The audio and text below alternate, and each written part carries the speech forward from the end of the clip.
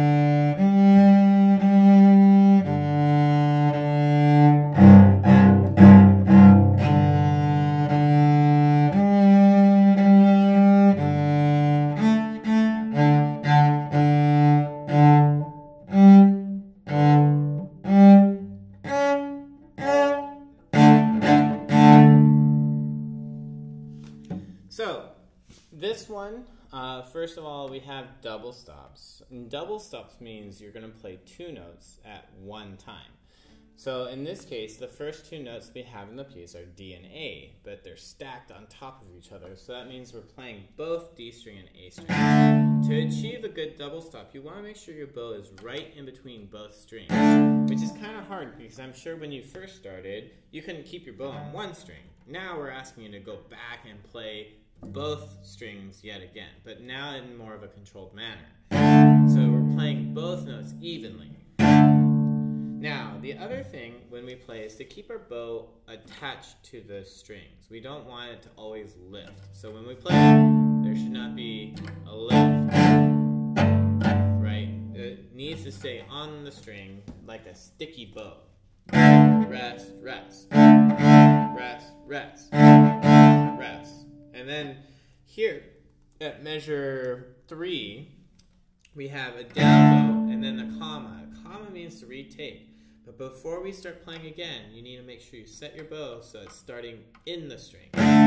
Don't retake your bow and start from above the string. It's not going to get a good sound. So always have it in the string and then pull. Set.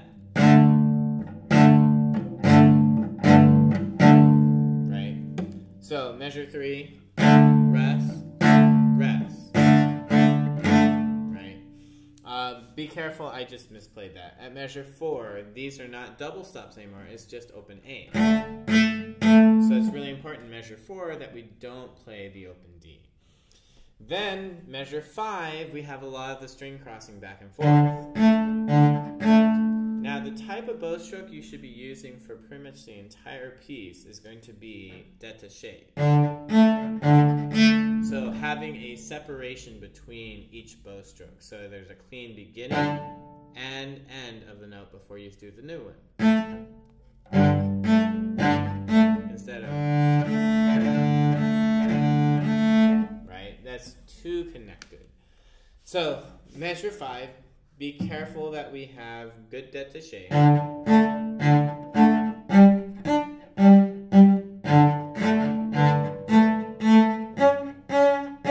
Right, and then make sure you keep your hand set so that when you get to all those open strings, to that GD, here, it's kind of an advanced concept for beginners, or I should say elementary kids. You want to make sure you set your 4th finger on both strings. So measure 6. If you set it on the D string and the A string, then you don't have to hop, right? If you just set it on both, you just rock your bow. Now, the other thing is to make sure that you have a good left hand. If your left hand is at a funny angle or you're reaching back, then that means your pinky's going to come at an angle. And if it's coming at an angle, then one string is going to be a little bit higher than the other, and then it'll be out of tune. So make sure that you basically bring the hand down. You don't have to have the elbow so high. You just want to make sure that your pinky or any other finger, when it goes down across 2 strings, is perpendicular to the string. Perpendicular is a fancy word for right angles. So if your string is going up and down, then your bow is going to make a perfect cross, 90 degrees from the string. So that way, when we hit both notes, G to D, it's in tune, right? So just double check, try and look to see if you're making a right angle or not with your hand. Let's see. That was measure 6, right? So right angle with the pinky.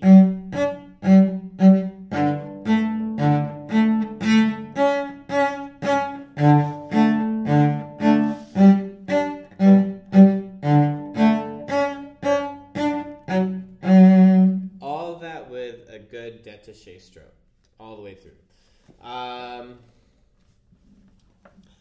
Yeah, that's pretty much it. Just be careful of the 3rd fingers when you play the C sharps and the F sharps. Measure 13 is more of the same. Be careful on measure 14. You're going from a G to a B, back and forth, right? And then measure 15 is back to D and A, but 16, double stops. You can really lay in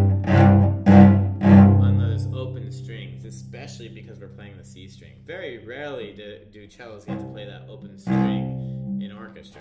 So when you get it, play it out. Right? Dig in on those guys. And then 17's more of the same. G, B. And then 16.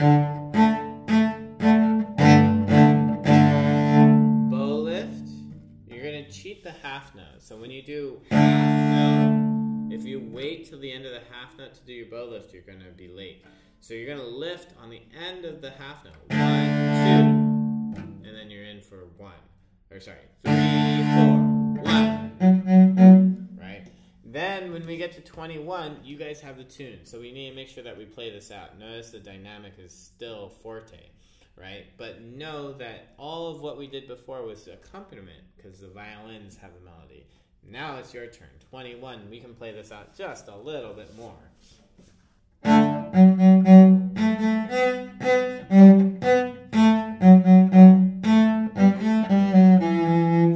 Now, anytime you have the 8th notes, I teach bow divisions. So if you have quarter notes, you should be using pretty much your full bow. But when you have 8th notes, 2 8th notes especially, you want to use only a small part of your bow. So if you're going to use a full bow for the quarter note, then the 2 8th notes are going to be short, or small at the tip, right? So down, short, and then if we have another quarter note, which we do, and then we have 2 more small 8th notes, you're going to have small bows here. But always alternate. So if you go down bow, then the next one's going to be up, down, and then up. Next one's going to be down, up, right? So try and add those bow divisions in there. It makes your sound a lot cleaner instead of using such big bows. Right? It doesn't sound very good. But if you control your bow, then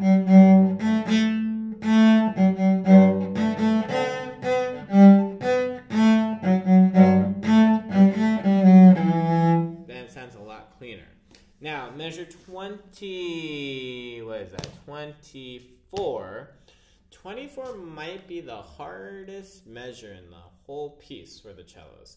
That starts on an up bow and you have to slur 2. So G, A has to go up bow, G, F has to go down bow, and then E as your half note. So I would practice it slowly, set your G, and then as you do that G, try and keep it down because you're only going to come back to that G. So you have to make a good tunnel so that your fingers are not touching the A string, but it's only touching the D string while you're holding that G down. So G, A, G, F, E. Practice it slow. Get that slur. And then practice the other slur. G, F. Then put it together. And then speed up. And then eventually you got it. So it takes some practice, but you want to make sure that measure is really good, nice and clean. I'm sure if you played that accurately, the rest of this will be a piece of cake.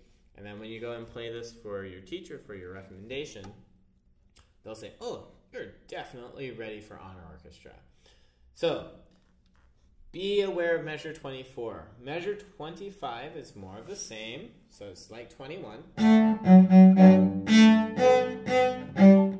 Slur up again, but these are quarter notes, so it's not as fast. Right? Quarter notes, 2 quarter notes is the same thing as a half note, right? So your bow is going to basically do 2 beats up bow. 1, 2. You're just changing the note. 1, 2, 3, and 4. Right? So be careful. Don't rush the quarter notes when they're slurred. 1, 2, 3, and 4. 1. And then you have 1, 2, 3. Right? And then we go on, measure 29. With 29, it's the counter melody, so you want to make sure that this comes out. 29 has more of those same kind of slurs, so be careful that you're keeping the bow in the string, slurring, so practice it nice and slow, and then try and keep it down, so like I talked about before, keeping good tunnels. So that if we're going from F sharp to A, that you don't lift the fingers so we don't hear that open D, right? So keep the tunnel down as you go from F sharp to A. So that was measure 29.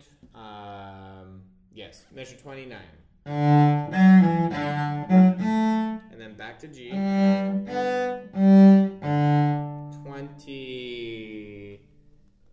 31. It's very similar, but you don't have any more string crossings. Oops. And here it is again, open strings, especially that C string, so pull it out. And cheat that half note, so retake before the downbeat. Make sure you start from the string. Same kind of thing at measure 33. So when you play that, it's exactly the same as measure 29. Right? And then from 34,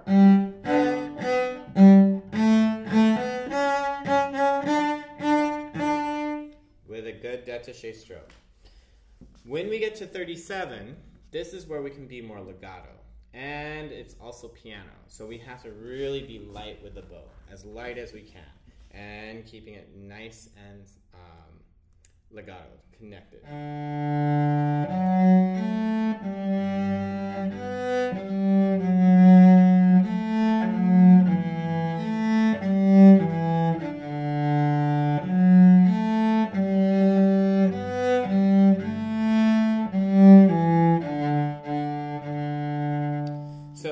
when you go through and practice that, I would practice it slow. I would try and keep those fingers down so that you're making those tunnels all the way through. And try and play as soft as you can. Don't play so soft that you're only using a small amount of bow. So.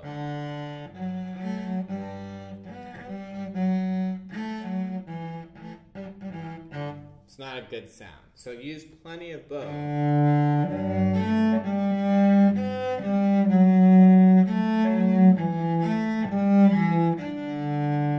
Just think of a lighter bow and not as much weight. Then when we get to measure 45, plenty of weight because we're back to being forte.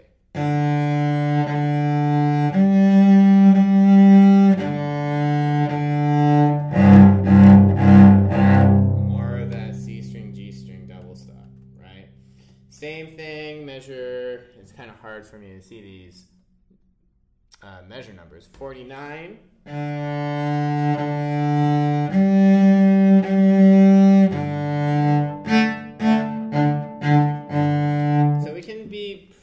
Legato, which is smooth and connected on all of those half notes. But when we come to those quarter notes, let's go ahead and go back to détaché. And then same thing for 51. Legato, détaché.